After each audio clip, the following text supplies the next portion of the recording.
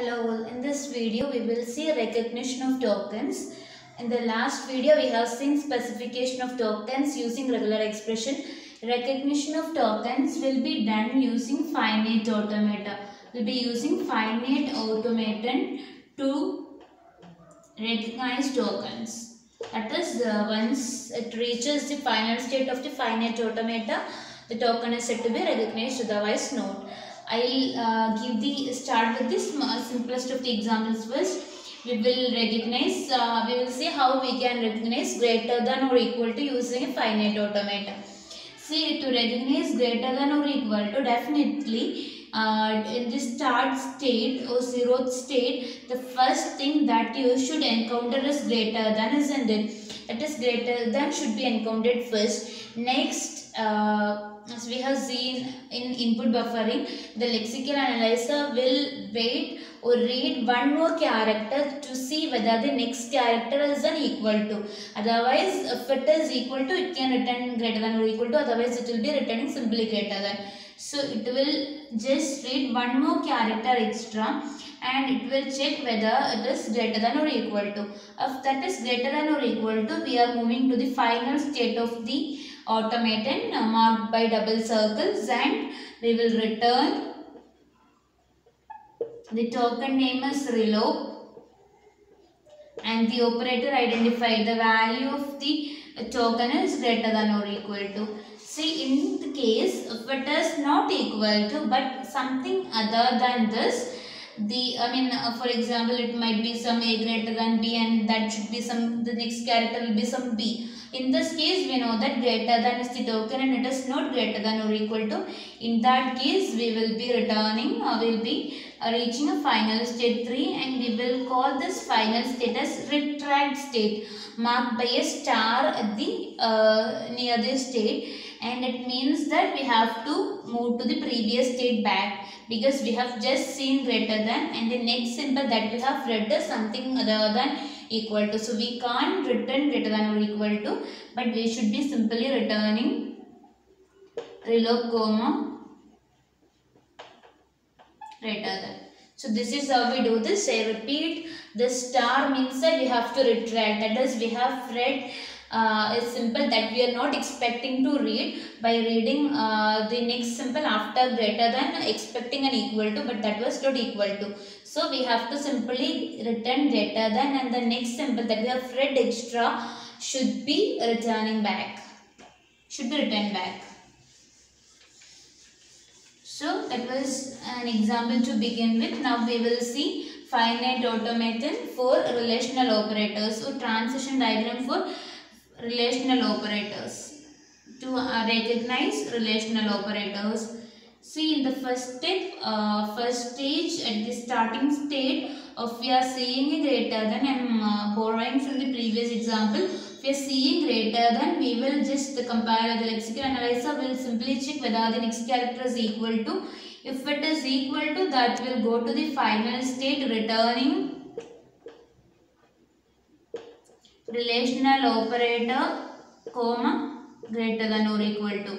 If it is something other than equal to, that should be, that is anything other than equal to, that will go to the final state, but a retracting state because it has read an extra character which it was not expecting. So we will be returning, we will be moving back to state 2 and we will return simply greater than, reload comma greater than. And again, same is the case with less than. If it is reading less than, it will go one step ahead, read one character extra to check whether it is equal to. If it is equal to, it will be returning return reload comma less than or equal to. If it is anything other than this equal to, it just read an extra character that it was not expecting. So we will move to go to a retract phase and return simply less than.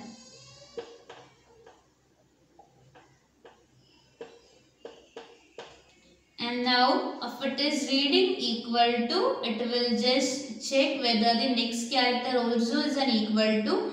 If yes, it will be returning reload comma equal to, if it is not equal to at the first state, it will go one more state ahead to check whether the next character is equal to. In that case, it will be returning, that will be final state, it will be returning reload comma what not equal to. So this is the transition diagram for relational operator. The state 1, it can encounter greater than, less than, equal to sign or not equal to sign. In these cases, it will further move ahead. See, if in between, if it is not getting a symbol that it is expecting to get, that means this is not the automaton for that particular input. We should try with the other automaton. We will have several automaton for a lexical analyzer. To detect relational operator, there will be an automaton. To identify identifiers, there will be another automaton. For numeric constants, there will be an automaton. For delimiters like blanks, spaces, tabs, etc., there will be another automaton. So, if this automaton doesn't work for a particular symbol, there is no problem. We will go to the starting state of the next automaton. For example, this is the automaton for relational operator. We will see the automata for identifiers.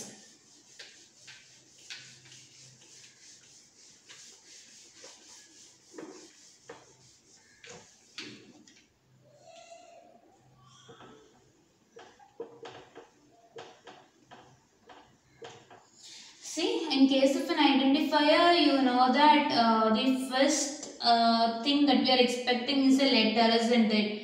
So that should be a letter.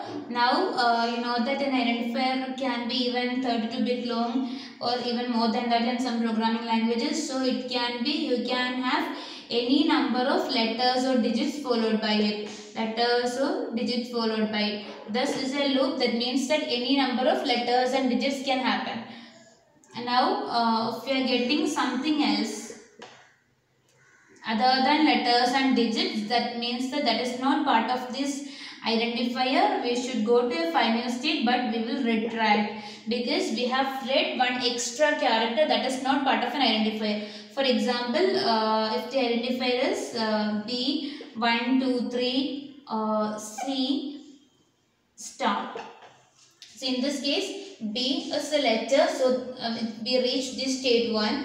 Now 1 is a digit, we can stay at state 1. 2 is a digit, we can stay at state 1. 3 is a digit, we can stay at state 1. Now C is a letter, we can stay at state 1 itself. Now we are reading something other than this star, which is not part of this identifier name. We will move on to final state. And we will be returning this identifier. We will be returning the identifier, the attribute and its value. Okay. So again, this checking is keep on continuing till we get a character which is not part of the identifier, because then only the lexical analyzer can decide the end of the identifier name. So when we read something other than that, we can identify, we can understand that this is the end of the identifier name and next character is the beginning of next token. That is why we are retracting back to state 1, so that this star can be treated as the next token.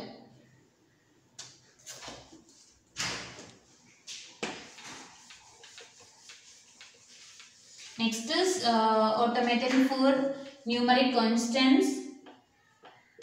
See, in the previous video we have seen the regular expression for number as plus or minus, which is quite optional. Now digit plus, because at least one digit should be there, more digits are fine. Now decimal places can happen, it may or may not happen, that is quite optional. There should be at least one decimal digit, any number in the one digit after the decimal point, any number of digits are fine. Again, there can be exponentiation, that is power of some numbers. So again, this plus or minus is optional, and there should be at least one digit following this e of there is some raised to, and this whole thing is exponential, optional. So we will draw the automaton for that. So we are starting from state 0. Yeah, now the next thing is plus or minus, and that is quite optional. So this is the start state, the next state is 1. So if it is plus or minus, we can move on to the state or digit again, that is if there is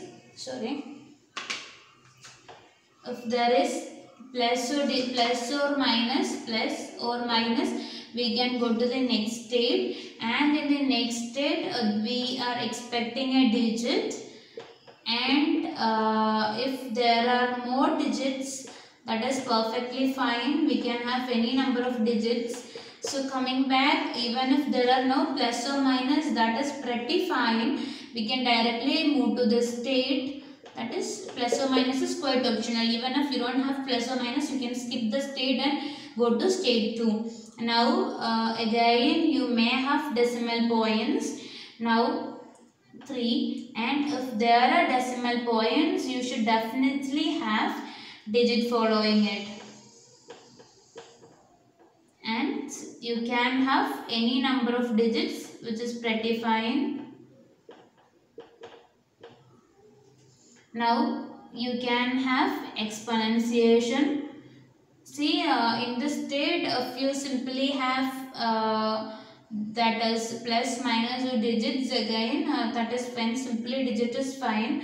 Now if you simply have digits and any number of digits are fine. Now if you have E, then you should have you may have plus or minus. Even if you don't have plus or minus, that is pretty fine. So after that you should have a digit. Any number of digits is pretty fine, so you can add more number of digits to it.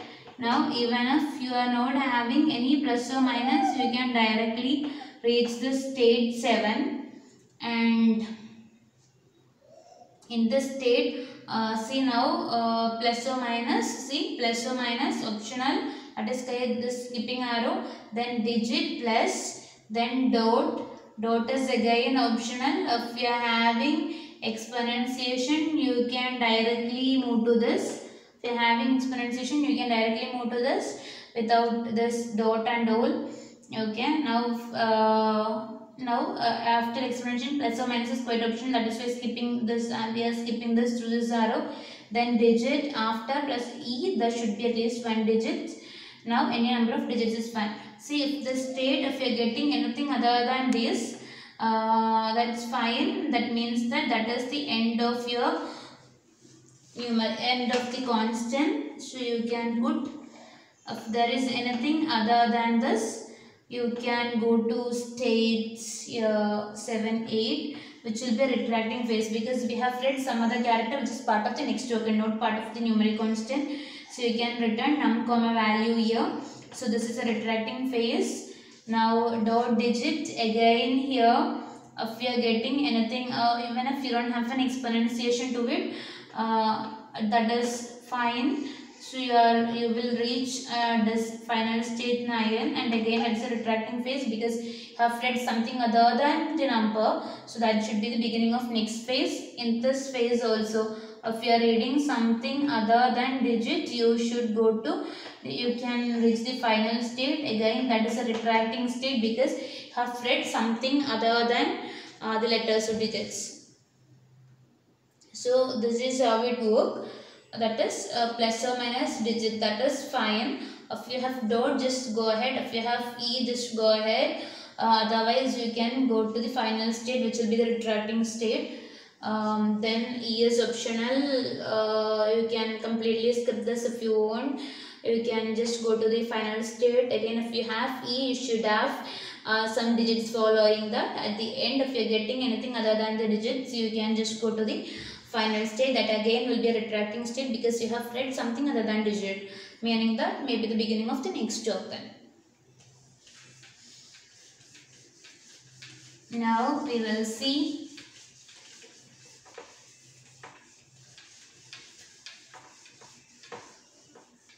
the finite automata for delimiters. See, a delimiter is actually the regular expression for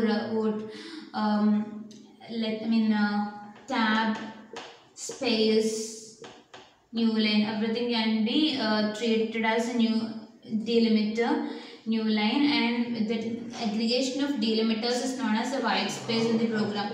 So white space is delimiter plus. So when you draw the automata for this, for white space, or for white space it will be the state 0. Now you can have any delimiter.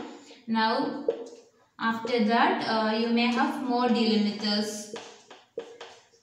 If you are seeing anything other than that, you will go to a final state and a retract. That will be a retracting phase. See, in this case, this is very important. The lexical analyzer will not return anything, meaning that this is how the lexical analyzer avoid white spaces. It won't return anything. That is, whenever a delimiter appears, the lexical analyzer just neglect it, just ignore it. This is how it recognizes white spaces. So recognition of tokens is using finite state automata. Whenever reach final state, that thing is said to be found. Then if it is for identifier, an identifier is said to be found.